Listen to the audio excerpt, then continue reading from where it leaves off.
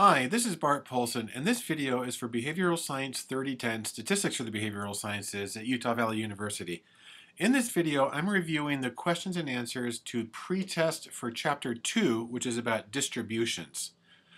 This is a pretest that was on Canvas. It's 5 questions, multiple choice, and it's one that you can take as many times as you want because it's there simply to expose you to the material.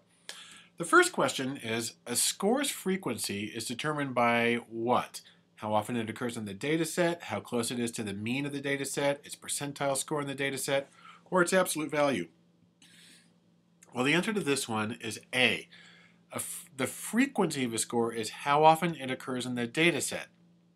So that's different from its values. So for instance, if you're looking at age, a person might be 21, so the value is 21. That's their score on that thing.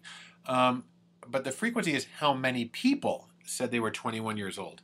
And that's the frequency, is how often it occurs. How close it is to the mean of the data set. We're going to deal with that later. It's something called a deviation score that you use in the standard deviation. Its percentile score in the data set, well, no, that's it. That's an indication of its percentile score, and its absolute value is sort of neither here nor there. Anyhow, a score's frequency is determined by how often it occurs in the data set. Question 2. What is the frequency of 4 in the following data set? So we're looking for the value of 4, and we want to know its frequency. The choices are 4/5, 3/15, 12 through 14, or 3. Well, the answer to this one is 3, because the frequency is how often the score occurs in the data set, and 4 occurs 3 times. And so that's it. That's the answer. The 4 out of 5 is an idea that maybe somebody was latching onto the fact that it was 4/5 of the maximum value, or 3 of 15, that meaning that 3 of the 15 scores were 4s, or that their position in this set was positions 12, 13, 14. But anyhow, those are all different things. The frequency of the score of 4, the value of 4, is 3 in this data set. Okay, next question. Which type of chart would be most appropriate for a nominal variable? The answers, choices are histogram, scatterplot, box plot, or bar graph. Well, the answer to this one is a bar graph. That's the, when you're dealing with a nominal variable, that means categories, like male, female, or your major, or something like that. And the only choice of these ones that works is a bar graph, because you simply use a bar to indicate how many people are in each category.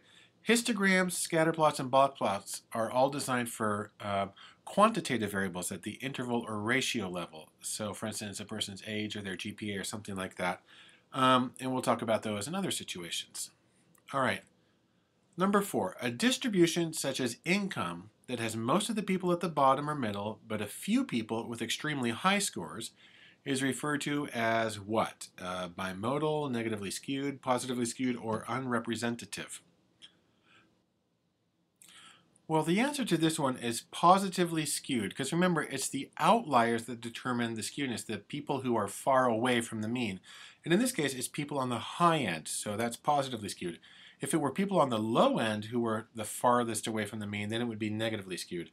Bimodal is for when you have 2 humps, that's a different thing. And unrepresentative, that's just about how well a sample represents a population. It has nothing to do with the shape of a distribution.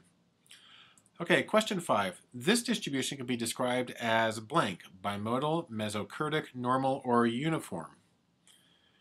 Well, the answer to this one is A, bimodal. Mode means most common score.